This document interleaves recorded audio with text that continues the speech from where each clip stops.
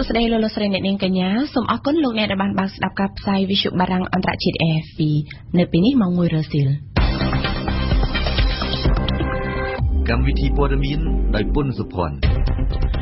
មេបកកាន់អំណាចប្រាប់បកប្រឆាំងឲ្យទទួលយកលទ្ធផលបោះឆ្នោតកុំធ្វើដូចអាណត្តិមុនក៏ជបអំពាវនាវទៅធនាគារប្រគល់អត្តសញ្ញាណប័ណ្ណជូនពលរដ្ឋឲ្យបានមុនថ្ងៃបោះឆ្នោតក៏ជបនឹងក្រសួងមហាផ្ទៃចេញសេចក្តីណែនាំពង្រឹងវិន័យយោធានិងនគរបាលប្រធានាធិបតីហ្វីលីពីនគម្រាមប្រើច្បាប់អញ្ញាសឹកនៅទូទាំងប្រទេសជនជាតិចិន2រូបត្រូវបានគេចាប់ជំរិតនៅភូមិនិរដីនៃប្រទេសប៉ាគីស្ថាន RFIនៅព្រឹកថ្ងៃប្រហ័សនេះលោកនាយករដ្ឋមន្ត្រីហ៊ុនសែនបានជួបសំណេះសំណាលជាមួយគ្រឹះបរិស័ទនៅកម្ពុជាជាង 4000 នាក់នៅមជ្ឈមណ្ឌលកោះពេជ្រឆ្លៀតនៅក្នុងឱកាសនោះលោកប្រមុខបកកាន់អំណាចរូបនេះបានវាយប្រហារឥតសំចៃមាត់ទៅលើគណៈបកសង្គ្រោះជាតិនៅក្នុងនោះលោកក៏បានផ្ដាំផ្ញើទៅគណៈបកសង្គ្រោះជាតិឲ្យទទួលយកលទ្ធផលបោះឆ្នោតនាពេលខាងមុខនេះដោយគុំធ្វើដោយការពីអាណត្តិមុនទៀតយើងស្ដាប់វ៉ាន់សុគន្ធានៅក្នុងវេទិកាសំណេះសំណាលជាង 3 ម៉ោងលោកនាយរដ្ឋមន្ត្រីហ៊ុនសែនបានគូបញ្ជាក់ថារដ្ឋាភិបាលកម្ពុជានឹងមិនអនុញ្ញាតឲ្យមានបញ្ហាកើតឡើងដោយការពីឆ្នាំ 2013 នោះទេដែលមានការដុតឡានអាជ្ញាធរនៅមុខវត្តស្ទឹងមានជ័យក៏ដូចជាមានការធ្វើបាតកម្មពីសំណាក់គណបកប្រឆាំងព្រោះតែមិនទទួលស្គាល់លទ្ធផលនៃការបោះឆ្នោតជាដើមលោកហ៊ុនសែនក៏បានព្រមានដល់គណបកប្រឆាំងផងដែរកុំឲ្យចង់លេងរឿងបដិវត្តពណ៌ឲ្យសោះសម្រាប់លោកនាយករដ្ឋមន្ត្រីគណៈបកប្រឆាំងមិនអាចធ្វើដោយការពីអាណត្តិមុនបានទេនេះគឺដោយសារតែពេលនេះមានច្បាប់ចងគឺថាបើសិនជាគណៈបកប្រឆាំងមិនចូលសភាតាមការកក់អញ្ជើញរបស់ព្រះមហាក្សត្រនោះគេនឹងយកកៅអីទៅគុណគូចែកគ្នាតែម្ដងក្រៅពីបញ្ហានេះលោកប្រមុខរដ្ឋាភិបាលខ្មែរក៏បានឆ្លៀតវាយប្រហារថ្នាក់ដឹកនាំគណៈបកប្រឆាំងជាច្រើនអន្លើទៀតផងដែរដូចជាប្រាប់ទៅមេបកប្រឆាំងកុំធ្វើមកក្រាស់លួចយកសមិទ្ធផលគណៈបកប្រជាជនកម្ពុជាទៅរកសម្លេងឆ្នោតនិងរឿងដែលបកប្រឆាំងសូមឲ្យបរទេសកុំផ្ដល់ជំនួយមកឲ្យកម្ពុជាព្រមទាំងសូមឲ្យបរទេសកុំមកវិនិយោគនៅកម្ពុជាម្យ៉ាងវិញទៀតលោកហ៊ុនសែនក៏បានលើកឡើងពីបញ្ហានៃការកើតមានសង្គ្រាមដោយលោកសម្ដៅទៅកាន់គណៈបកប្រឆាំងថាបើទោះបីជាគ្មានអាវុធមិនមែនមានន័យថាគ្មានសង្គ្រាមទេតែសង្គ្រាមគឺកើតចេញពីសម្ដីរបស់ពួកគេដែលបានហៅអ្នកដទៃថាជាជនក្បត់ជាតិលោកហ៊ុនសែនក៏បានប្រមានបន្ថែមទៀតថាកុំជ្រួលជ្រើមជាមួយនឹងសង្គ្រាមព្រោះកូនរបស់លោកសុទ្ធតែជាទាហានលោកយឹមសវណ្ណអ្នកនាំពាក្យគណៈបកសង្គ្រោះជាតិមិនប្រតិកម្មឆ្លើយតបយ៉ាងណាមួយទេចំពោះការលើកឡើងរបស់ប្រមុខគណៈបកកាន់អំណាចនេះដោយលោកបញ្ជាក់ថាលោកគ្មានពេលទៅជជែកតតាំងជាមួយគណៈបកនយោបាយណាមួយឡើយបើតាមលោកយឹមសវណ្ណរឿងចំពោះមុខរបស់គណៈបកសង្គ្រោះជាតិគឺដំណើរឆ្ពោះទៅរកការបោះឆ្នោតហើយលោកបានអំពាវនាវឲ្យពលរដ្ឋទាំងអស់នាំគ្នាទៅបោះឆ្នោតឲ្យបានគ្រប់គ្នានាពេលខាងមុខនេះជាការកត់សម្គាល់នេះគឺជាលើកទី1ហើយដែលលោកនាយរដ្ឋមន្ត្រីហ៊ុនសែនបានវាយប្រហារគណៈបកប្រឆាំងខ្លាំងបែបនេះបើគិតក្នុងអំឡុងពេលឃោសនាបោះឆ្នោតគុំសង្កាត់ដែលបានចាប់ផ្ដើមឡើងតាំងពីថ្ងៃទី20ឧសភាមកក៏ប៉ុន្តែចំពោះបញ្ហាសង្គ្រាមក្រោយការបោះឆ្នោតវិញវាមិនមែនជាលើកទី1ទេដែលប្រមុខរដ្ឋាភិបាលបច្ចុប្បន្នបានប្រមាននោះសម្រាប់លោកនាយរដ្ឋមន្ត្រីមានតែគណៈបកប្រជាជនកម្ពុជាទេដែលអាចឲ្យគណៈបកដទៃរួមរស់ជាមួយបានហើយនឹងអាចថែរក្សាសន្តិសុខសណ្ដាប់ធ្នាប់ជាពិសេសគឺថែរក្សាសន្តិភាពជូនប្រជាពលរដ្ឋបានទន្ទឹមនឹងថ្ងៃបោះឆ្នោតឃុំសង្កាត់កាន់តែខិតជិតចូលមកដល់ក៏ចបបាននឹងកំពុងដឹកជញ្ជូនសម្ភារៈបម្រើឲ្យការបោះឆ្នោតទៅកាន់គ្រប់គណៈកម្មការរាជធានីខេត្តរៀបចំការបោះឆ្នោតតាមកម្មវិធីដែលមានលើកទី1គឺបានចេញដំណើរនៅថ្ងៃម្សិលមិញទៅកាន់ខេត្តកណ្ដាលតាកែវកំពតកែបកំពង់ស្ពឺខេត្តព្រះសីហនុកោះកុងព្រៃវែងស្វាយរៀងនិងរាជធានីភ្នំពេញការដឹកជញ្ជូននេះនឹងបន្តរហូតដល់ថ្ងៃទី26ខែឧសភាឆ្នាំ2017ក៏ចបបានអំពាវនាវទៅធនាគារនិងប្រតិបត្តិការអន្តរជាតិទាំងអស់នៅកម្ពុជាត្រូវប្រគល់អត្តសញ្ញាណប័ណ្ណជូនពលរដ្ឋវិញឲ្យទាន់មុនថ្ងៃបោះឆ្នោតដែលនឹងមកដល់នៅថ្ងៃទី4មិថុនាខាងមុខហើយធនាគារជាតិក៏បានព្រមានដកហូតអាជ្ញាប័ណ្ណឬបញ្ឈប់សកម្មភាពអាជីវកម្មស្ថាប័នឯកជនទាំងនោះដែរប្រសិនបើមិនព្រមបញ្ឈប់ការទទួលយកអត្តសញ្ញាណប័ណ្ណដែលជាឯកសារមួយសម្រាប់ការធានាលើការផ្ដល់ឥណទាននេះយើងស្ដាប់អេងគឹមហុងការអំពាវនាវរបស់កជបធ្វើឡើងបន្ថែមពីលើសេចក្តីក្រើនរំលឹករបស់ធនាគារជាតិកាលពីថ្ងៃទី22ឧសភាស្ថាប័នជាតិរៀបចំការបោះឆ្នោតកជបបានគូបញ្ជាក់ថាការអំពាវនាវរបស់ខ្លួនធ្វើឡើងដោយយោងទៅលើច្បាប់បោះឆ្នោតដែលបានកំណត់ថាពលរដ្ឋខ្មែរអាចបោះឆ្នោតបានត្រូវមានអត្តសញ្ញាណប័ណ្ណសញ្ជាតិខ្មែរនិងត្រូវមានឈ្មោះនៅក្នុងបញ្ជីឈ្មោះបោះឆ្នោតផ្លូវការឆ្នាំ2016ជាមួយគ្នានេះធនាគារជាតិនៃកម្ពុជាសង្កេតឃើញថាធនាគារនិងប្រតិបត្តិការឥណ ទានជនបទមួយចំនួននៅតែមិនអនុវត្តពេញលេញនិងម៉ឺងម៉ាត់ចំពោះការជូនដំណឹងរបស់ខ្លួនម្ដងរួចមកហើយនៅក្នុងការហាមមិនឲ្យទទួលយកអត្តសញ្ញាណប័ណ្ណសៀវភៅគ្រួសារឬសៀវភៅស្នាក់នៅសម្រាប់ធានាលើការផ្ដល់ឥណទានដោយឡែកតកតងបច្ចុប្បន្នភាពនេះវិញក៏ចបក៏បានអំពាវនាវទៅពលរដ្ឋដែលមានឈ្មោះក្នុងបញ្ជីឈ្មោះបោះឆ្នោតត្រូវត្រៀមអត្តសញ្ញាណប័ណ្ណឬឯកសារបញ្ជាក់អត្តសញ្ញាណប័ណ្ណបម្រើឲ្យការបោះឆ្នោតឲ្យបានគ្រប់គ្នាក្នុងករណីពុំមានអត្តសញ្ញាណប័ណ្ណឬអត្តសញ្ញាណប័ណ្ណខូចបាត់ឬដាក់បញ្ចាំត្រូវប្រញាប់រកឯកសារជំនួសឲ្យទាន់ពេលវេលាហើយការចេញឯកសារបញ្ជាក់អត្តសញ្ញាណប័ណ្ណបម្រើការបោះឆ្នោតនឹងត្រូវបញ្ចប់នៅថ្ងៃទី2មិថុនាដូច្នេះប្រធានគណៈកម្មការឃុំសង្កាត់រៀបចំការបោះឆ្នោតត្រូវជំរុញពលរដ្ឋមកធ្វើឯកសារឲ្យទាន់ពេលវេលាដែលមិនគិតថ្លៃនេះបើតាមកចបចុងក្រោយកចបបានរំលឹកថាពលរដ្ឋមានឈ្មោះក្នុងបញ្ជីឈ្មោះបោះឆ្នោតប៉ុន្តែគ្មានអត្តសញ្ញាណប័ណ្ណឬឯកសារបញ្ជាក់អត្តសញ្ញាណបម្រើឲ្យការបោះឆ្នោតគាត់មិនអាចបោះឆ្នោតបានទេក្រសួងការបរទេសក៏បានស្នើរដ្ឋាភិបាលបរទេសព្រមទាំងអង្គការអន្តរជាតិនានាជុំវិញពិភពលោកបញ្ជូនអ្នកសង្កេតការណ៍ចូលរួមសង្កេតដំណើរការបោះឆ្នោតក្រុមប្រឹក្សាគុំសង្កាត់នៅកម្ពុជានាពេលខាងមុខនេះផងដែរបើតាមលិខិតរបស់ក្រសួងការបរទេសការចូលរួមសង្កេតការណ៍ពីអ្នកសង្កេតការណ៍មកពីបណ្ដាប្រទេសនានាក៏ដូចជាអង្គការអន្តរជាតិលើពិភពលោកគឺជាការផ្ដល់នូវទំនុកចិត្តយ៉ាងមុតមាំទៅលើការបោះឆ្នោតនៅកម្ពុជានាពេលខាងមុខគណៈកម្មាធិការជាតិរៀបចំការបោះឆ្នោតនិងក្រសួងមហាផ្ទៃបានចេញសេចក្តីណែនាំមួយកាលពីថ្ងៃម្សិលមិញនៅក្នុងគោលដៅពង្រឹងវិន័យរបស់កងយុទ្ធពលខេមរភូមិន្ទនិងនគរបាលជាតិនៅក្នុងឱកាសឃោសនាបោះឆ្នោតនិងពេលបោះឆ្នោតសឹងភារៈរាយការណ៍សេចក្តីណែនាំរបស់ភាគីទាំងពីរបានហាមដាច់ខាតការយកតួនាទីសិទ្ធិអំណាចក្នុងនាមជាកងកម្លាំងប្រដាប់អាវុធរបស់ជាតិដែលបំផិត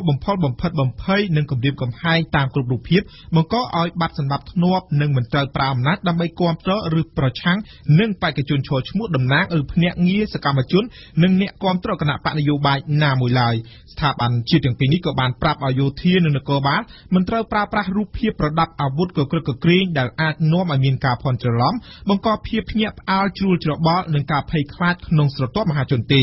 ក្នុងសេចក្តីណែនាំចេញផ្សាយកាលពីថ្ងៃទី24ឧសភាបានផ្ដោតជាសំខាន់លើតួនាទីរបស់យោធានិងនគរបាលដែលត្រូវបំពេញភារកិច្ចជាភ្នាក់ងារសន្តិសុខបោះឆ្នោតក្នុងដំណាក់កាលឃោសនាបោះឆ្នោតរាប់សន្លឹកឆ្នោតនិងក្រោយពេលបោះឆ្នោតលោកសំគុណធីនីនាយកប្រតិបត្តិនៃអង្គការ NIFIC បានលើកឡើងថាការចេញសេចក្តីណែនាំបន្ថែមនេះគឺជាការល្អព្រោះអាចជួយដាស់ស្មារតីរបស់ពួកគាត់ក្នុងការបំពេញតួនាទីនិងក្រមសីលធម៌របស់ខ្លួនឲ្យបានត្រឹមត្រូវលោកក៏បានកត់សម្គាល់ថាដំណើរការនៃការឃោសនាបោះឆ្នោតរយៈពេល4ថ្ងៃមកនេះគឺប្រព្រឹត្តទៅដោយរលូនគ្មានបញ្ហាអសន្តិសុខអ្វីកើតឡើងទេលោកគិតចន្ទរិទ្ធអគ្គស្នងការនគរបាលជាតិបានបញ្ជាក់ប្រាប់វិទ្យុបារាំងអន្តរជាតិថាគិតត្រឹមថ្ងៃទី24ខែឧសភានៃយុទ្ធនាការឃោសនាបោះឆ្នោតមិនមានបញ្ហាអសន្តិសុខធំដុំណាមួយកើតឡើងទេនៅទូទាំងប្រទេសនៅក្នុងអំឡុងពេលឃោសនាបោះឆ្នោតខាងមុខនេះលោកណេតសាវឿនអគ្គស្នងការនគរបាលជាតិបានឲ្យដឹងថាកម្លាំងសមត្ថកិច្ចជាង 37,000 នាក់នឹងត្រូវដាក់ពង្រាយដើម្បីការពារការិយាល័យបោះឆ្នោតនិងរាប់សន្លឹកឆ្នោតនៅក្នុងការបោះឆ្នោតក្រុមប្រឹក្សាឃុំសង្កាត់នាពេលខាងមុខក្រសួងកសិកម្មរុក្ខាប្រមាញ់និងនេសាទថាគ្មានការជំរិតទាបប្រាក់រាប់ពាន់ដុល្លារជាថ្នូវនឹងការតែងតាំងដំឡើងឋានៈនិងទូនីតិពីថ្នាក់ដឹកនាំក្រសួងនោះទេបើតាមសេចក្តីជូនដំណឹងអបតភាពខាងលើនេះគឺជាករណីដែលជនខលខូចបានយកឈ្មោះថ្នាក់ដឹកនាំក្រសួងកសិកម្មរុក្ខាប្រមាញ់និងនេសាទដើម្បីបោកប្រាស់ទាញយកផលប្រយោជន៍ផ្ទាល់ខ្លួនក្រសួងកសិកម្មច្រានចោលទាំងស្រុងនៅព័ត៌មានខាងលើនិងធ្វើការណែនាំដល់ថ្នាក់ដឹកនាំមន្ត្រីរាជការឲ្យមានការប្រុងប្រយ័ត្នហើយបើមានករណីខាងលើនេះត្រូវរាយការណ៍ទៅក្រសួង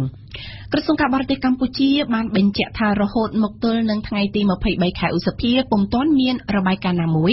បញ្ជាក់ថាមានពលរដ្ឋឬនិស្សិតខ្មែរស្ថិតនៅក្នុងចំណោមជនរងគ្រោះក្នុងហេតុការណ៍ភេរវកម្មបំផ្ទុះគ្រាប់បែកអត្តឃាតនៅ Manchester Arena នៅក្នុងប្រទេសអង់គ្លេសកាលពីថ្ងៃទី22ឧសភាឡើយសូមជម្រាបជូនថាកាលពីយប់ថ្ងៃទី22ឧសភាមានការវាយប្រហារដោយគ្រាប់បែកអត្តឃាតមួយនៅ Manchester បណ្ដាលឲ្យមនុស្ស22នាក់បានស្លាប់និង59នាក់រងរបួស យើងសូមងាកមកជំរាបជូនពីព័ត៌មានអន្តរជាតិវិញម្ដងផ្ដើមនិយាយពីលោកប្រធានាធិបតីហ្វីលីពីនរ៉ូទ្រីហ្គោ ដូតេតេនៅថ្ងៃពុធម្សិលមិញបានគម្រាមអនុវត្តច្បាប់អាជ្ញាសឹកនៅទូទាំងប្រទេសបន្ទាប់ពីក្រុមឧទាមសម្រាប់កាត់ក្បាលមេប៉ូលីសនិងចាប់ជំរិតមនុស្សនៅទីក្រុងម៉ារ៉ាវីរបស់កោះមីនដាណាវនៅថ្ងៃអង្គារប្រធានាធិបតីហ្វីលីពីនទើបបានប្រកាសឲ្យប្រើច្បាប់អាជ្ញាសឹកនៅតំបន់ភាគខាងត្បូងមីនដាណាវដែលបានរងការវាយប្រហារភេរវកម្មពីក្រុមប្រដាប់អាវុធអ៊ីស្លាមដែលប្រកាសភ្ជាប់ខ្លួនទៅនឹងក្រុមជីហាតអង្គការរដ្ឋអ៊ីស្លាមនៅប្រទេសសេរីយើងស្ដាប់ឈៀងប៊ូផាខ្ញុំនឹងអាចប្រើច្បាប់អាជ្ញាសឹកនៅទូទាំងប្រទេសដើម្បីការពារប្រជាជននេះគឺជាប្រសាសន៍របស់ប្រធានាធិបតីហ្វីលីពីនឌុយតាក់តេនៅមួយថ្ងៃក្រោយច្បាប់អាជ្ញាសឹកត្រូវបានដាក់ឲ្យអនុវត្តនៅតំបន់មីនដាណាវតំបន់ភាគខាងត្បូងហ្វីលីពីននៅថ្ងៃអង្គារកន្លងទៅបានរងការវាយប្រហារពីក្រុមឧទាមអ៊ីស្លាមជននិយមដែលបាននាំគ្នាប្រមាណ100នាក់ស្រុកចូលទៅក្នុងទីក្រុងម៉ារ៉ាវីសម្រាប់ទាហានហ្វីលីពីន5នាក់ហើយនឹងចាប់មនុស្សជាច្រើនអ្នកធ្វើជាចំណាប់ខ្មាំងតាមអ្នកថតរូបរបស់ទីភ្នាក់ងារព័ត៌មានបារាំង AFP ប្រជាជនហ្វីលីពីនជាច្រើនពាន់នាក់បានរត់ភៀសខ្លួនចេញពីទីក្រុងម៉ារ៉ាវីនៅថ្ងៃពុធម្សិលមិញគេមិនឃើញមានការផ្ទុះអាវុធដាក់គ្នារវាងកងទ័ពហ្វីលីពីនហើយនិងក្រុមឧទាមនោះទេអាជ្ញាធរហ្វីលីពីននៅមិនទាន់ដឹងច្បាស់ថាតើក្រុមឧទាមនៅមានវត្តមានតទៅទៀតនៅទីក្រុងម៉ារ៉ាវីឬក៏បានដកខ្លួនទៅតំបន់ភ្នំនិងព្រែកដែលជាសម្បុករបស់ក្រុមនេះដែរឬយ៉ាងណានោះទេនៅថ្ងៃអង្គារក្រុមឧទាមអ៊ីស្លាមប្រមាណ100នាក់បានចូលដុតផ្ទះសម្បែងនៅទីក្រុងម៉ារ៉ាវីហើយនឹងសម្រាប់ទាហានហ្វីលីពីនដើម្បីសងសឹកទៅនឹងប៉ូលីសហ្វីលីពីនដែលបានធ្វើប្រតិបត្តិការវាយសម្រុកចូលក្នុងផ្ទះមួយខ្នងនៅទីក្រុងម៉ារ៉ាវីជាទីដែលគេជឿថាអ៊ីស្លីណុនហាពីឡុនមេក្រុមឧទាមអាប៊ូសាយ៉ាហ្វកំពុងតែលាក់ខ្លួនអាមេរិកបានប្រកាសផ្តល់ប្រាក់$5 លានសម្រាប់អ្នកដែលបានចាប់មេដឹកនាំរបស់ក្រុមអាប៊ូសាយ៉ាហ្វនេះអ៊ីស្លីណុនហាពីឡុនមេក្រុមអាប៊ូសាយ៉ាហ្វដែលជំនាញខាងចាប់ជនបរទេសទារប្រាក់នោះទើបតែបានប្រកាសភ្ជាប់ខ្លួនទៅក្រុមជីហាតអង្គការរដ្ឋអ៊ីស្លាមនៅក្នុងប្រទេសសេរីនៅថ្ងៃអង្គារគ្នារបស់ក្រុមនេះបានដុតទង់ជាតិខ្មៅរបស់ក្រុមជីហាតអង្គការរដ្ឋអ៊ីស្លាមនៅលើអគាររដ្ឋបាលហ្វីលីពីនដែលគេវាយដណ្ដើមយកបានកាលពីថ្ងៃអង្គារនៅថ្ងៃពុធប្រធានាធិបតីហ្វីលីពីនឌុយតាក់តេបានប្រកាសថាលោកនឹងអាចបញ្ជាឲ្យគេប្រើច្បាប់អាជ្ញាសឹកនៅទូទាំងប្រទេសបន្ទាប់ពីមេប៉ូលីសខេត្តម្នាក់ត្រូវបានក្រុមឧទាមសម្លាប់កាត់ក្បាលនៅថ្ងៃពុធតាមលោកឌុយតាក់តេច្បាប់អាជ្ញាសឹកនេះនឹងបញ្ចប់ទៅវិញនៅពេលដែលហ្វីលីពីនលែងរងការគំរាមកំហែងភេរវកម្មនៅថ្ងៃម្សិលមិញនេះដែរលោកឌុយតាក់តេបាននិយាយសរសើរផងដែរដល់ច្បាប់អាជ្ញាសឹកដែលអនុវត្តដោយអតីតប្រធានាធិបតីផ្ដាច់ការម៉ាកូសនៅក្រោមការដឹកនាំរបស់លោកម៉ាកូសអ្នករិះគន់ហ្វីលីពីនជាច្រើនពាន់នាក់ត្រូវបានចាប់ខ្លួនរងទារុណកម្មឬក៏ត្រូវគេសម្លាប់លោកឌុយតាក់តេបាននិយាយថាលោកមានច្បាប់អាជ្ញាសឹកតាមបែបរបស់លោកច្បាប់អាជ្ញាសឹកដែលនឹងបើកផ្លូវឲ្យប៉ូលីសហ្វីលីពីនអាចឆែកឆេរហើយនឹងចាប់ខ្លួនមនុស្សដោយមិនចាំបាច់មានដីកាពីតុលាការក៏ប៉ុន្តែអ្នកជំនាញជាច្រើនសង្ស័យថាលោកឌុយតាក់តេអាចឆ្លៀតប្រើច្បាប់អាជ្ញាសឹកនេះដើម្បីបង្ក្រាបក្រុមអ្នកប្រឆាំងនឹងលោកដែលបានរិះគន់រូបលោកថាបានរំលោភសិទ្ធិមនុស្សនៅក្នុងយុទ្ធនាការបោះសម្អាតក្រុមជួញដូរគ្រឿងញៀននៅហ្វីលីពីនមានផ្ទុះអំពើហិង្សាដាក់គ្នាខ្លាំងមួយនៅពន្ធនាគារនៅភាគខាងជើងរដ្ឋកាលីហ្វ័រញ៉ាសហរដ្ឋអាមេរិកបណ្ដាលឲ្យមន្ត្រីប៉ូលីស8នាក់រងរបួសនិងអ្នកទោសចំនួន7នាក់រងរបួសផងដែរហើយខណៈពេលនេះពួកគេកំពុងតែសម្រាកនៅមន្ទីរពេទ្យមន្ទីរកែប្រែនៅរដ្ឋកាលីហ្វ័រញ៉ាបានឲ្យដឹងថាគ្រាប់កាំភ្លើងបានបាញ់ជាច្រើនគ្រាប់ដោយមន្ត្រីប៉ូលីសនៅនឹងកន្លែងកើតហេតុដែលបានចាប់ផ្ដើមនៅវេលាម៉ោងប្រមាណជា10:25នាទីព្រឹកជនជាតិចិន2រូបដែលធ្វើការនៅក្នុងប្រទេសប៉ាគីស្ថានត្រូវបានគេចាប់ជំរិតនៅថ្ងៃពុធម្សិលមិញនេះបើតាមការគូបញ្ជាក់របស់ប៉ូលីសនិងប្រព័ន្ធផ្សព្វផ្សាយផ្លូវការរបស់ចិនហេតុការណ៍នេះបានអាចនឹងធ្វើឲ្យចិនមានការខ្លាចរអាពីបញ្ហាសន្តិសុខនៅប៉ាគីស្ថាននៅខណៈដែលចិនគ្រោងនឹងធ្វើការវិនិយោគជាង$50,000 លាននៅក្នុងប្រទេសប៉ាគីស្ថាននេះសូមស្ដាប់នុយបានណាដែតជនជាតិចិនទាំងពីរនាក់នោះត្រូវបានគេចាប់ជំរិតនៅភាគនិរដីនៃប្រទេសប៉ាគីស្ថានគឺនៅកេតាទីក្រុងនៃខេត្តបាឡូជីស្ថានដែលជាច្រកយុទ្ធសាស្ត្រសម្រាប់របៀងសេដ្ឋកិច្ចរវាងចិននិងប៉ាគីស្ថាន CPEC គឺតំបន់អស្ថិរភាពដោយសារតែការធ្វើទុកបុកម្នេញពីសំណាក់ពួកអ៊ីស្លាមជ្រុលនិយមនិងពួកផ្ដាច់ទឹកដីនិយម ចំណែកនគរបាលប៉ាគីស្ថាននៅក្នុងតំបន់វិញបានគូបញ្ជាក់ប្រាប់ដល់ទីភ្នាក់ងារព័ត៌មានបារាំង RFI ថាចំណាប់ខ្មាំងទាំងពីររូបអ្នកនោះគឺជាអ្នកគ្រប់គ្រងនៅមជ្ឈមណ្ឌលភាសាដ៏សំខាន់មួយហើយក្នុងពេលដែលពួកគេបានចាក់ចែងពីសាលាបង្រៀនភាសាដើម្បីទៅទទួលទានអាហារថ្ងៃត្រង់ស្រាប់តែមានជនដៃដល់3នាក់ដែលគេពុំស្គាល់បាននាំគ្នាចាប់បង្ខំពួកគេឲ្យចូលទៅក្នុងរថយន្តមួយគ្រឿងដែលគ្មានផ្លាកសញ្ញាសម្គាល់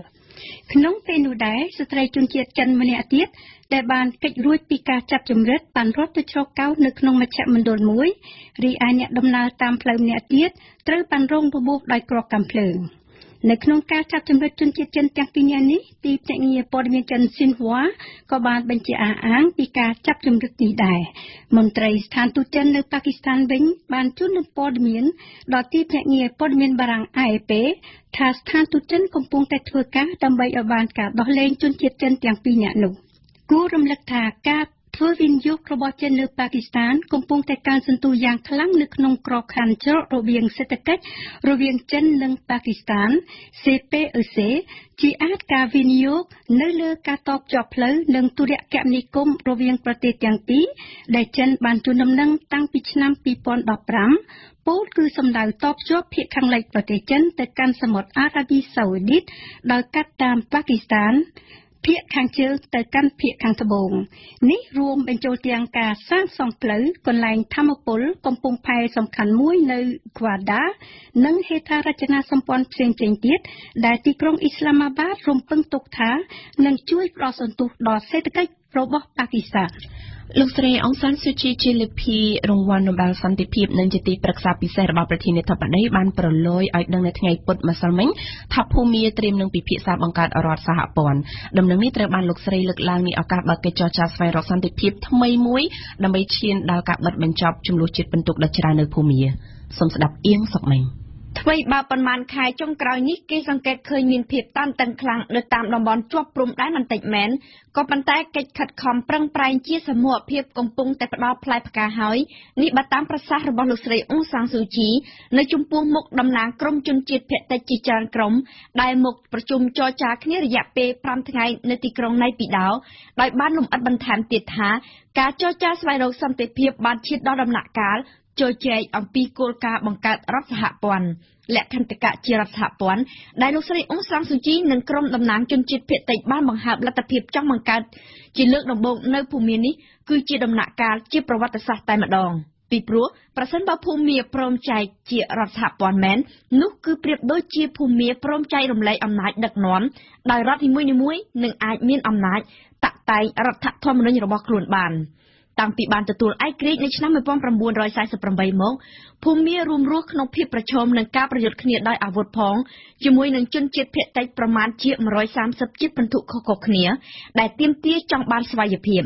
ជំលោះប្រដាប់អាវុធនិងជាតិពិន្ទុបានអូសបន្លាយរាប់ទសវត្សរ៍តែគ្មានដំណោះស្រាយឡើយគំរូរដ្ឋសហព័ន្ធក៏មិនត្រូវបានដែលលើកស្នើឡើងដែរក៏ប៉ុន្តែក្តីសង្ឃឹមទើបបានផុសឡើងនាពេលមួយឆ្នាំចុងក្រោយនេះនៅពេលដែលបកប្រជាធិបតេយ្យរបស់លោកស្រីអ៊ុងសាំងស៊ូជីបានឈ្នះឆ្នោតសភាជាប្រវត្តិសាស្ត្រនិងឡើងដឹកនាំប្រទេសដំណើរការស្វែងរកសន្តិភាពត្រូវបានចាត់ទុកថាជាអត្ថិភាពដ៏ចម្បងរបស់រដ្ឋាភិបាលដឹកនាំដោយបករបស់លោកស្រីអ៊ុងសាំងស៊ូជីការចរចាជុំដំបូងបានរៀបចំធ្វើឡើងកាលពីខែកញ្ញាឆ្នាំ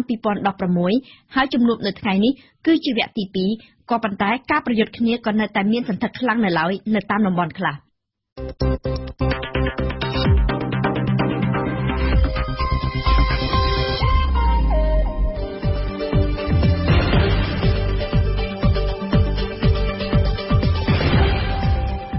វិទ្យុបារាំង RFI ភ្នំពេញ 92 MHz សៀមរាប 92 MHz បាត់ដំបងក្រុងព្រះសីហនុនិងកំពង់ចាម 94.5 MHz លោកអ្នកនាងកំពុងស្ដាប់កម្មវិធីព័ត៌មានរបស់វិទ្យុបារាំងអន្តរជាតិ RFI ជាបន្តទៅទៀតនេះលោកអ្នកនាងនឹងបានស្ដាប់ដំបូងគឺជានាទីព្រឹត្តិការណ៍កម្ពុជាប្រចាំថ្ងៃវ៉ាន់សុគន្ធាសូមលើកឡើងពីមូលហេតុដែលកោជបមិនឲ្យផ្សាយស្ពតឃោសនាបោះឆ្នោតរបស់លោកសំរាំងស៊ីលើកញ្ចក់ទូរទស្សន៍ជាតិបន្តមកគឺជានាទីទស្សនៈព្រឹត្តិការណ៍កម្ពុជាញឹមសុផាសំជួនប័ណ្ណវិភាគស្ដីពីកម្ពុជានឹងមានភាពចាស់ទុំខាងនយោបាយប្រសិនបើវិវាទនៃការបោះឆ្នោតលើកនេះថយចុះនៅក្នុងនាទីទស្សនៈព្រឹត្តិការណ៍ពិភពលោករបស់យើងនៅ ថ្ងៃនេះលោកអ្នកនាងនឹងបានស្ដាប់អៀងសុកមេងចោទជាសំណួរថាការប្រយុទ្ធប្រឆាំងនឹងអំពើភេរវនិយមតើអូតង់អាចធ្វើអ្វីបានខ្លះនីតិទស្សនៈសារព័ត៌មាននៅថ្ងៃនេះរៀបចំជូនដោយអេងគឹមហុងនៅចុងបញ្ចប់នៃកម្មវិធីរបស់យើងគឺជានីតិខ្ញុំនិយាយពីភាសារបស់ហៅសម្បត្តិព្រឹត្តិការណ៍កម្ពុជាប្រចាំថ្ងៃពីព្រោះតែជាប់ឈ្មោះជាតនដិតដោយសារតែតុលាការខ្មែរលោកសំរាំងស៊ីអតីតប្រធានគណៈបកសង្គ្រោះជាតិមិនអាចបញ្ចេញស្ពតឃោសនាឲ្យគេបោះឆ្នោតជូនគណៈបកសង្គ្រោះជាតិបានទេ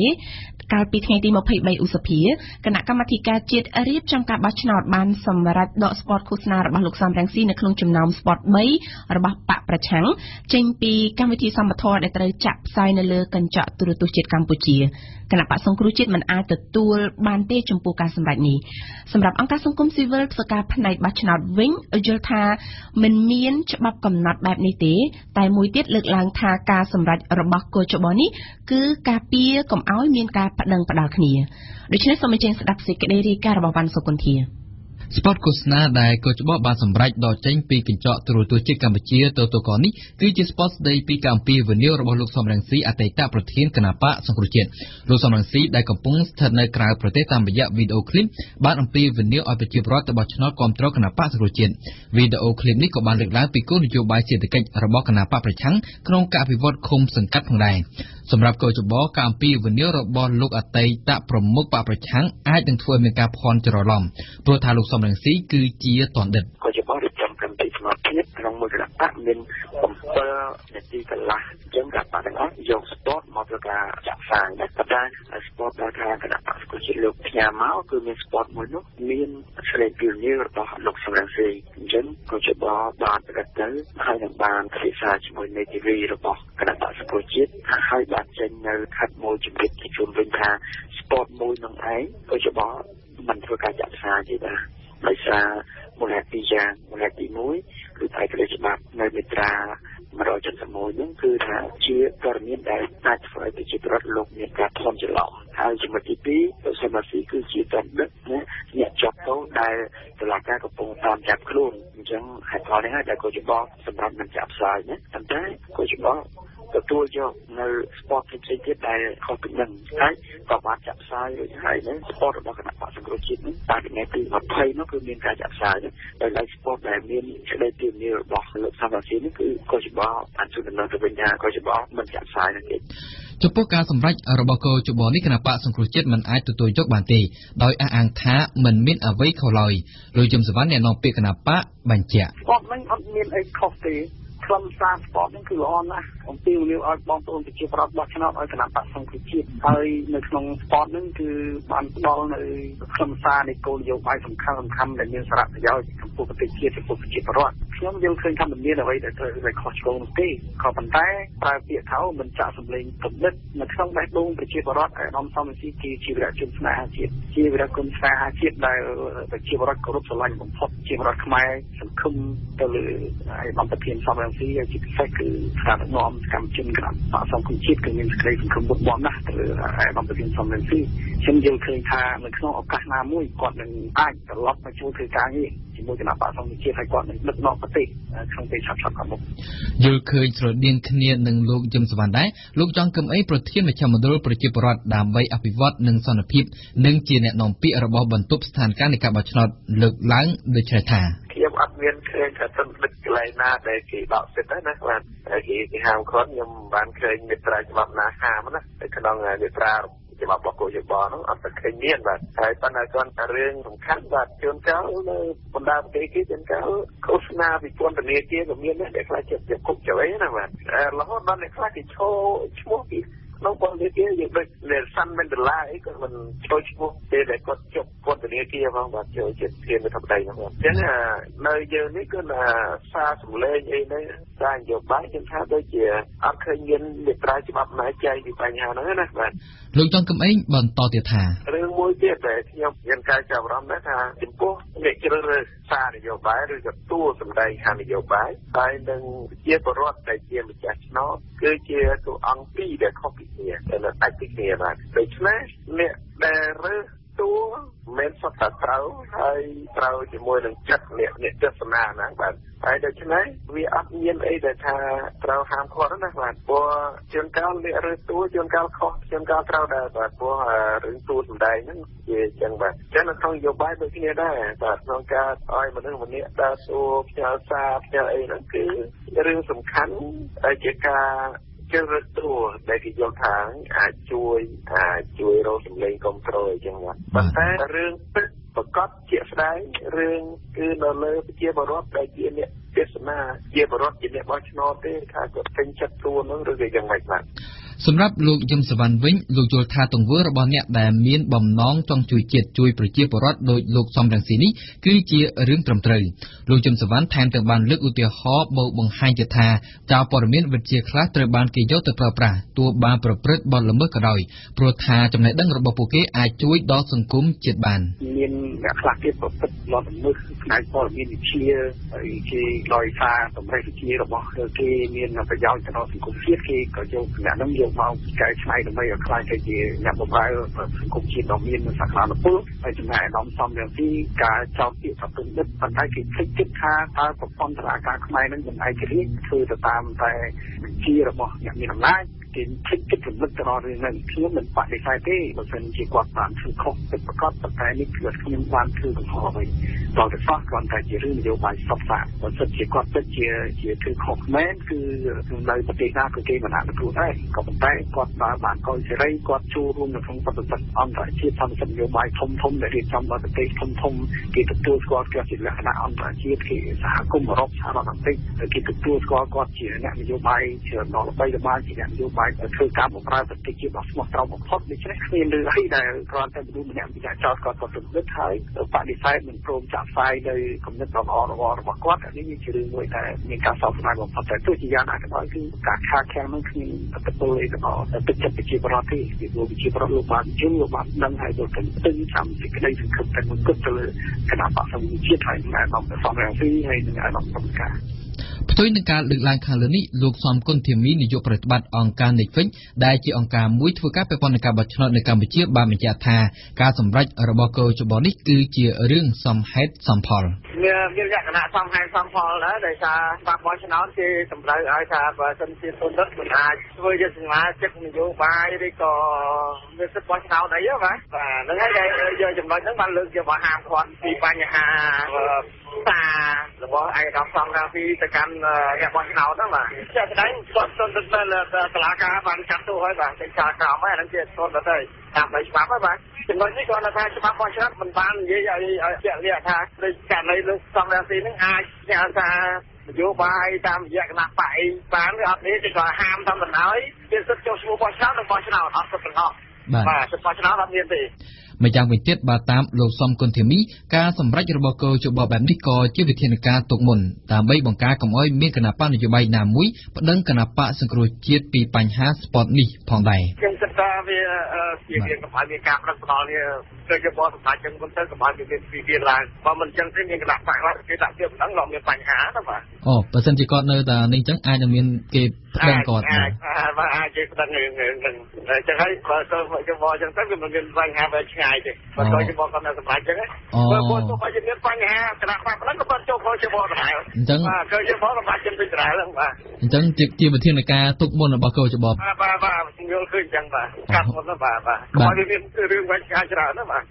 ថ្វីបើសម្រេចដកចេញពីកញ្ចក់ទូរទស្សន៍ជាតិកម្ពុជាទៅតកនៅស្ពតស្ដីពីការអំពាវនាវរបស់លោកសំរងស៊ីដែលជាអតីតប្រធានគណៈបកសង្គ្រោះជាតិក៏ពិតមែនក៏ប៉ុន្តែលោកហងពុធាដែលជាអ្នកនាំពាក្យគណៈកម្មាធិការជាតិរៀបចំការបោះឆ្នោតកោជបបានគូបញ្ជាក់ថាគណៈបកប្រឆាំងនៅតែអាចចាក់ស្ពតឃោសនានេះបានទៅតាមមធ្យោបាយឃោសនារបស់ខ្លួន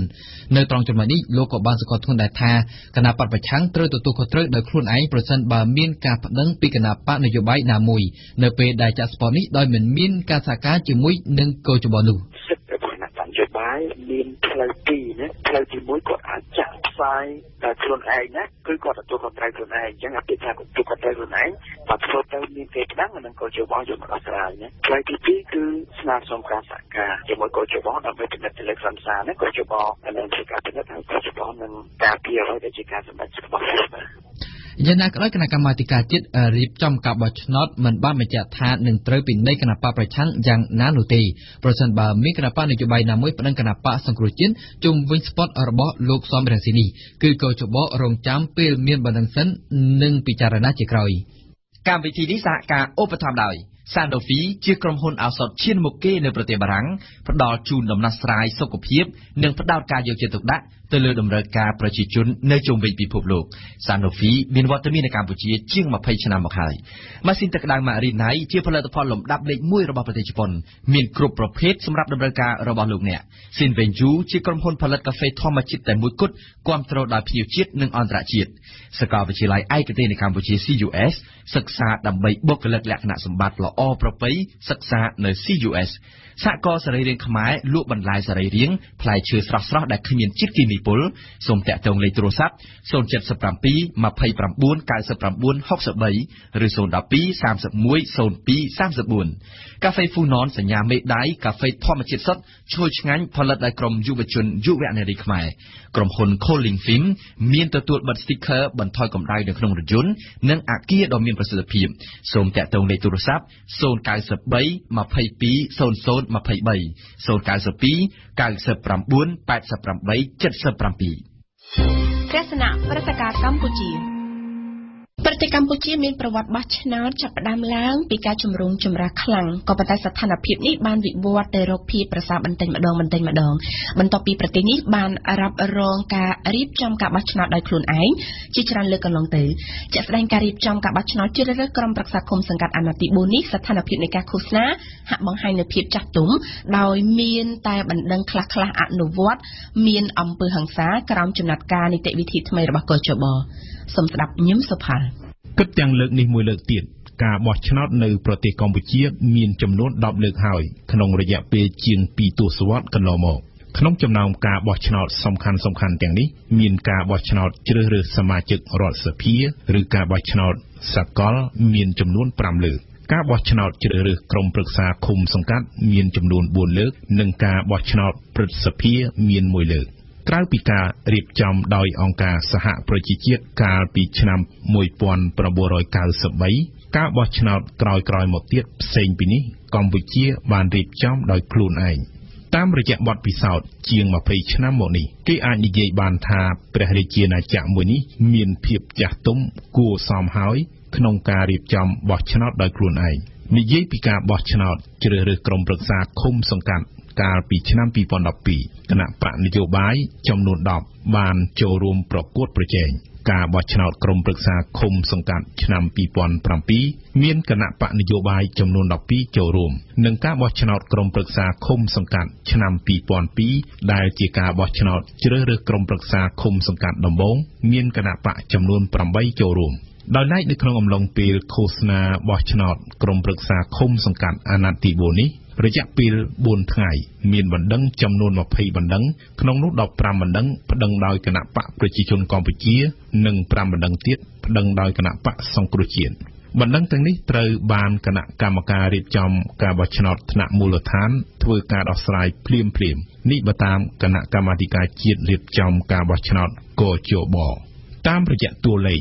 នៃបណ្ដឹងនេះបង្ហាញថាគណៈបកកាន់អំណាចហាក់បានជ្រើសរើសគោលការណ៍ច្បាប់យកមកអនុវត្តខុសពីការបោះឆ្នោតជ្រើសរើសក្រុមប្រឹក្សាឃុំសង្កាត់កាលពីអាណត្តិឆ្នាំ2012ដែលភាគច្រើននៃបណ្ដឹងត្រូវបានធ្វើឡើងដោយគណៈបកប្រឆាំងគឺគណៈបកសំរងស៊ីកាលនោះគេនៅចាំបានថាបណ្ដឹងរបស់គណៈបកសំរងស៊ីចំនួន90ដែលបានកើតឡើងក្នុងអំឡុងពេលឃោសនារកសម្លេងឆ្នោតរយៈពេលកន្លះខែត្រូវបានទាត់ចោលដោយគណៈកម្មការថ្នាក់ក្រោមរៀបចំការបោះឆ្នោតនិងកជបជាទូទៅការរត់ទៅរកយន្តការច្បាប់ឲ្យជួយដោះស្រាយរបស់គណៈបកនយោបាយនីមួយៗដែលមានបញ្ហារំលោភបំពានលើបកផងខ្លួនវាជាចំណុចវិជ្ជមានមួយដែលបង្ហាញថាអំពើហិង្សាមិនត្រូវបានគេយកមកប្រើប្រាស់ទេអំឡុងពេលមានការឃោសនារកសម្លេងឆ្នោតទោះយ៉ាងនេះក្តីការកើតមានបណ្ដឹងដល់ទៅ20បណ្ដឹងតែក្នុងរយៈពេលឃោសនា4ថ្ងៃនោះក៏គេអាចគិតថាភាពចាស់ទុំនៃអ្នកនយោបាយនិងសកម្មជនក្នុងអំឡុងពេលឃោសនានៅតែមិនទាន់មានលក្ខណៈប្រសើរច្រើននៅឡើយ ក៏ប៉ុន្តែតាមរយៈកំណែទម្រង់របស់កោជបទៅលើនីតិវិធីនៃការហែក្បួនឃោសនាបោះឆ្នោតគេអាចរំពឹងថាបណ្ដឹងមានការថយចុះហើយពិន្ទុនៃភាពចាស់ទុំខាងនយោបាយអាចប្រសើរឡើងខ្លះខណៈដែលមានការណែនាំឲ្យមានការកាត់បន្ថយការដង្ហែក្បួនទ្រង់ទ្រាយធំពីការហែរាល់ថ្ងៃកាលពីអាណត្តិមុនមកនៅត្រឹម2ថ្ងៃវិញនាអាណត្តិនេះការធ្វើដូចនេះអាចកាត់បន្ថយវិវាទដែលកើតឡើងពីការហែក្បួនខ្លះដែរមួយវិញទៀតការកាត់បន្ថយការដង្ហែក្បួនឃោសនារាល់ថ្ងៃត្រូវបានកាត់បន្ថយមែននៅក្នុងអំឡុងពេលឃោសនាអាណត្តិនេះដែលគេជឿថាជាផ្នែកមួយជួយកាត់បន្ថយដែរការប្រឈមមុខដាក់គ្នាជួយដល់សន្តិភាពនិងសន្តិសុខសង្គមក៏ប៉ុន្តែជំនួសមកវិញនៅការឃោសនាបែបមហាជនដូចជាតាមរយៈ Facebook និងប្រព័ន្ធបណ្ដាញសង្គមដទៃទៀតតាមរយៈបណ្ដាញសង្គមនេះគណៈបកនយោបាយអាចធ្វើការឃោសនាបានគ្រប់គ្នាដោយមិនមានការប្រឈមមុខដាក់គ្នាដោយអ្វីដែលជាការឃោសនាដោយផ្ទាល់ចំណុចនេះគេអាចរំពឹងទុកថាបណ្ដឹងដែលកើតមានដោយគណៈបកនយោបាយប្តឹងគ្នាទំនងជានឹងកាត់បន្ថយហើយភាពចាស់ទុំខាងនយោបាយជាពិសេសអំឡុងពេលនៃការហែក្បួនឃោសនាក៏វិវត្តទៅរកភាពវិជ្ជមានតាមនោះដែរទោះយ៉ាងណាគេនៅមិនទាន់អាចធ្វើការវាយតម្លៃច្បាស់នៅឡើយថាវាអាចប្រព្រឹត្តទៅតាមការវិវត្តនៃបរិបទសង្គមឬយ៉ាងណាទេខណៈដែលការឃោសនានៅសល់ជាងមួយសប្តាហ៍ទៀតទស្សនៈព្រឹត្តិការណ៍ពិភពលោកនៅថ្ងៃទី25ឧសភានេះប្រមុខរដ្ឋាភិបាលនៃប្រទេសជាសមាជិកអង្គការអូតង់ទាំង28ត្រូវជួបប្រជុំគ្នាបើកជំនុំកំពូលប្រចាំឆ្នាំនៅក្នុងទីក្រុង Brussels ប្រទេស Belgium ដោយមានលោក Donald Trump ប្រធានាធិបតីអាមេរិកចូលរួមជាលើកទី1ជំនួបប្រជុំឆ្នាំនេះគឺប្រព្រឹត្តទៅតែ3ថ្ងៃក្រោយភេរវកម្មនៅអង់គ្លេសនិងនៅក្នុងបរិបទនៃការផ្លាស់ប្ដូរមេដឹកនាំធំជាច្រើនរូបហើយដូច្នេះហើយបានជាមានសំណួរជាច្រើនកំពុងចោទឡើងថាតើអូតង់អាចធ្វើអ្វីបានខ្លះប្រឆាំងនឹងភេរវកម្មសូមស្ដាប់សេចក្តីរាយការណ៍របស់អៀងសុកមិញជំនួបប្រជុំអូតង់ឆ្នាំនេះខុសពីឆ្នាំមុនពីព្រោះបរិបទអន្តរជាតិបដូរផ្លាស់ច្រើនណាស់អាមេរិកមានប្រធានាធិបតីថ្មីជាលោក Donald Trump អង់គ្លេសមាននាយករដ្ឋមន្ត្រីថ្មីជាអ្នកដឹកនាំប្រទេសដែលចេញពីសហភាពអឺរ៉ុបលោកស្រី Theresa May ឯបារាំងក៏មានប្រធានាធិបតីថ្មីវ័យក្មេងដែលស្រឡាញ់គាំទ្របំផុតអឺរ៉ុបមេដឹកនាំប្រទេសមហាអំណាចជាបិតាប្រជាធិបតេយ្យធំទំនងជាត្រូវការប្រើពេលវេលាបន្តិចក្នុងការបង្ហាញជំហររបស់ខ្លួនក៏ប៉ុន្តែសំណុំរឿងខ្លះមិនអាចរងចាំបានទេឧទាហរណ៍ការប្រយុទ្ធប្រឆាំងនឹងភេរវនិយម3ថ្ងៃក្រោយភេរវកម្មនៅ Manchester ប្រទេសអង់គ្លេសសំណួរស្ដីអំពីការចូលរួមចំណែករបស់អូតង់ក្នុងយុទ្ធនាការប្រយុទ្ធប្រឆាំងនឹងភេរវនិយមបានចោទឡើងខ្លាំងជាងពេលណាទាំងអស់អង់គ្លេសនិងសហរដ្ឋអាមេរិកចង់ឲ្យអង្គការមួយនេះចូលរួមចំណែកយ៉ាងពេញលេញមានចំណែកមួយភាគតែម្ដងក្នុងប្រតិបត្តិការប្រយុទ្ធប្រឆាំងនឹងពួកអង្គការរដ្ឋអ៊ីស្លាមក៏ប៉ុន្តែតើអូតង់ត្រៀមខ្លួនបានប៉ុណ្ណាអូតង់ឬក៏ NATO សម្ព័ន្ធអាត្លង់តិកដែលបង្កើតឡើងនៅឆ្នាំ1949ដើម្បីប្រឈមនឹងការវាយទីរបស់សហភាពសូវៀតកំពុងតែស្វែងរកការសម្របខ្លួនទៅនឹងបរិបទអន្តរជាតិប្រកបដោយអស្ថិរភាពបង្កឡើងដោយចំនួនថ្មីអូតង់ខ្លួនឯងក៏កំពុងតែរងចាំពាក្យច្បាស់លាស់មួយក្រឡោះចេញពីមាត់លោក Donald Trump ថាតើអាមេរិកមានសាមគ្គីភាពជាមួយនឹងសមាជិកប៉ុណ្ណាតាំងពីឡើងកាន់តំណែងមកលោកប្រធានាធិបតីអាមេរិក Donald Trump មិនដែលបានបញ្ជាក់ជំហរនយោបាយរបស់រដ្ឋាភិបាលអាមេរិកចំពោះអូតង់ទេឯកអគ្គរដ្ឋទូតអាមេរិកប្រចាំអូតង់ក៏មិនទាន់ត្រូវបានតែងតាំងផងលោក Trump ទំនងជានឹងនិយាយតិចតួចបំផុតនៅក្នុងជំនួបប្រជុំលើកនេះដើម្បីបញ្ជាកំហុសលោក Trump មានតែពាក្យមួយម៉ាត់គត់គឺចាត់ទុកអង្គការអូតង់ជាអង្គការប្រើការមិនកើតចង់ដកខ្លួនចេញប្រសិនបើសមាជិកផ្សេងទៀតមិនព្រមបង្កើនថវិកាយោធាជួយអង្គការទេសម្រាប់លោក Trump បើគេចង់ឲ្យអូតង់មានមធ្យោបាយច្រើនក្នុងការប្រយុទ្ធប្រឆាំងនឹងភេរវនិយមអឺរ៉ុបត្រូវតែចាក់លុយបន្ថែមនៅក្នុងវិស័យយោធាឲ្យអូតង់នេះបង្កើតថវិកាយ៉ាងហោចណាស់ឲ្យបាន 2% នៃទ្រព្យធនជាតិដោយដែលអូតង់ធ្លាប់បានសម្រេចកាលពីឆ្នាំ2004បានធ្វើឲ្យអូតង់ប្រមូលប្រាក់បានប្រមាណ 10,000 លានអឺរ៉ូបន្ថែមគិតទៅមកទល់នឹងឆ្នាំ2016ហើយនៅឆ្នាំ2017នេះ7ទៅ10ប្រទេសជាសមាជិកអូតង់ថ្មីបន្ថែមទៀតក៏នឹងសម្រេចបាននៅកម្មវត្ថុដំឡើងថវិកានេះដែរការនេះគឺជាសញ្ញាវិជ្ជមានមួយលួងចិត្តអាមេរិកបានបន្តិចតែអាល្លឺម៉ង់បដិសេធមិនគោរពពាក្យសន្យាបង្កើនថវិកាយោធានេះឲ្យដល់ 2% ទេពីព្រោះសំអាងថាខ្លាចប៉ះពាល់ដល់ការអភិវឌ្ឍជាតិឯចំណែកបារាំងវិញក៏មិនព្រមដែរពីព្រោះមិនដឹងថាតើអូតង់ចាត់ចែងចំណូលបន្ថែមនេះ យកទៅធ្វើអ្វីខ្លះនឹងយ៉ាងណានោះឡើយម្យ៉ាងវិញទៀតបារាំងមានបន្ទុកធ្ងន់ស្រាប់មានប្រតិបត្តិការយោធាប្រយុទ្ធប្រឆាំងនឹងពួកភេរវនិយមនៅបរទេសស្រាប់ទៅហើយបារាំងជាមួយនឹងសមាជិកផ្សេងទៀតមើលមិនឃើញអំពីប្រយោជន៍ដែលអូតង់ត្រូវបន្ថែមតួនាទីចេញទៅប្រយុទ្ធប្រឆាំងនឹងភេរវនិយមទៀតនោះឡើយនៅទីបំផុតការណាត់ជួបគ្នារបស់សមាជិកទាំង28របស់អង្គការអូតង់ដែលត្រូវជួបប្រជុំគ្នានៅទីក្រុងប្រ៊ុយសែលនាថ្ងៃប្រហ័សនេះមិនត្រូវបានចាត់ទុកថាជាជំនួបកម្ពុជាប្រចាំឆ្នាំហើយក៏មិនមែនជាជំនួបពិសេសអ្វីដែរគឺមានទម្រង់ត្រឹមតែជាកិច្ចប្រជុំដ៏សាមញ្ញមួយដែលនឹងគ្មានសេចក្តីសម្រេចអ្វីចេញជាដុំកំភួននោះឡើយហើយខុសពីទម្លាប់រាល់ឆ្នាំនឹងគ្មានទេការចេញសេចក្តីថ្លែងការណ៍រួមការប្រជុំត្រៀមតាំងតែ2-3ថ្ងៃមុនក៏មិនអាចជំនះភាពចម្រូងចម្រាសគ្នាបានឡើយហើយក៏គ្មានសោះដែរវិធានការច្បាស់លាស់ត្រៀមសម្រាប់បើកប្រជុំធំនៅថ្ងៃប្រហ័សនេះពីព្រោះតែគ្មានការព្រមព្រៀងគ្នាការជួបប្រជុំគ្នានេះអាចត្រឹមតែបើកឱកាសឲ្យមេដឹកនាំទើបជាប់ឆ្នោតថ្មីៗបានស្គាល់គ្នាបានផ្ដោះប្ដូរកិច្ចសន្ទនាទ្វេភាគីរវាងប្រមុខដឹកនាំថ្មីៗដូចគ្នាឬក៏ដឹកនាំថ្មីជាមួយនឹងថ្នាក់ដឹកនាំចាស់ទេសនាសារព័ត៌មាននៅក្នុងនីតិទេសនាសារព័ត៌មាននៅថ្ងៃនេះគឺជាភារៈរបស់អេងគីមហុងសូមអញ្ជើញស្ដាប់កាសែតចំនួន2ដែលមានទំនោរទៅរករដ្ឋាភិបាលគឺរស្មីកម្ពុជានិងកម្ពុជាថ្មីនៅព្រឹកនេះបានប្រជែងគ្នាចុះផ្សាយពីសកម្មភាពរបស់មន្ត្រីគណបកប្រជាជនកម្ពុជាជាក់ស្ដែងនៅទំព័រមុខរបស់កាសែតទាំងពីរបានឡើងចំណងជើងដូចគ្នាថាសម្ដេចតេជោប្រាប់ពលរដ្ឋនិងអ្នកគាំទ្រឲ្យចាំសញ្ញាគណបកគឺរូបទេវតាបាច់ផ្កាទាំងខ្លឹមសារនិងរូបភាពក៏មានន័យប្រហាក់ប្រហែលគ្នាដែរកាសែតទាំងពីរបានលើកឡើងថាសម្ដេចអគ្គមហាសេនាបតីតេជោហ៊ុនសែនប្រមុខគណបកប្រជាជនកម្ពុជាប្រាប់ប្រជាប្រដ្ឋនិងអ្នកគាំទ្រគណបកប្រជាជនឲ្យចំណាំសញ្ញាគណបកប្រជាជនកម្ពុជាដែលមានរូបទេវតាបាច់ផ្កាប្រសើរជាងចំណាំលេខរៀងព្រោះលេខរៀងគណបកមានការផ្លាស់ប្ដូរទៅតាមឃុំសង្កាត់ខុសៗគ្នាហើយបន្ថែមពីលើនេះទៀតសម្រាប់កាសែតកម្ពុជាថ្មីបានគូបញ្ជាក់បន្ថែមថាថ្ងៃបិទយុទ្ធនាការឃោសនាបោះឆ្នោតសម្ដេចតេជោនឹងជិះនៅលើឡានធំអត់ដំបូលដោយសមាជិកដែរមិនទាន់អត់ទេពីការលើកសរសើរពីសកម្មភាពរបស់គណបកប្រជាជនកម្ពុជាកាសែតទាំងពីរក៏បានចាប់ប្រធានរឿងផ្សេងទៀតយ៉ាងប្រងព្រាតដាក់នៅលើទំព័រមុខផងដែរជាក់ស្ដែងកាសែតកម្ពុជាថ្មីថាការឃោសនាផ្ដល់ថវិកា$50,000ក្នុងមួយឃុំសង្កាត់របស់គណបកប្រឆាំងគឺជាការស្រមើស្រមៃដើម្បីប្រជាភិថុតកាសែតហ៊ានអះអាងដូចនេះដោយយោងទៅលើការលើកឡើងរបស់លោកប៉ាសុជាតិវង្សអភិបាលរាជធានីភ្នំពេញលោកបានលើកឡើងថាការឃោសនាផ្ដល់ថវិកា$50,000ក្នុងមួយឃុំសង្កាត់របស់បកប្រឆាំងគឺជាការស្រមើស្រមៃប្រជាភិថុតមិនមានលក្ខណៈវិទ្យាសាស្ត្រសម្រាប់ការអភិវឌ្ឍជាក់ស្ដែងនៅតាមមូលដ្ឋាននោះទេហើយតាមរយៈសំណេរនេះដែរកម្ពុជាថ្មីមិនបានសុំការឆ្លើយតបបែបណាទេពីខាងមន្ត្រីគណបកប្រឆាំងនោះហើយគ្រាន់តែព័ត៌មានស្ដីពីគណបកប្រជាជនកម្ពុជាសម្រាប់កាសែតទាំងពីរមិនត្រឹមតែមាននៅក្នុងទំព័រមុខនោះទេបើទៅដល់ទំព័របន្តទៀតក៏សម្បូរទៅដោយពីសកម្មភាពបង្ហាញនៃការចុះមូលដ្ឋានរបស់មន្ត្រីគណបកប្រជាជនកម្ពុជាផងដែរប៉ុន្តែយ៉ាងណាក៏ដោយសម្រាប់កាសែតភ្នំពេញប៉ុស្តិ៍និងកាសែត Cambodia Daily នៅព្រឹកនេះគ្មានឡើយព័ត៌មានស្ដីពីការលើកសរសើរសកម្មភាពនៃការចុះមូលដ្ឋានរបស់គណបកប្រជាជនកម្ពុជាដែលឡែកសម្រាប់រឿងធំរបស់កាសែត Cambodia Daily នៅព្រឹកនេះវិញ Daily បាននាំពាក្យជំនួសលោកកម្មសុខាថា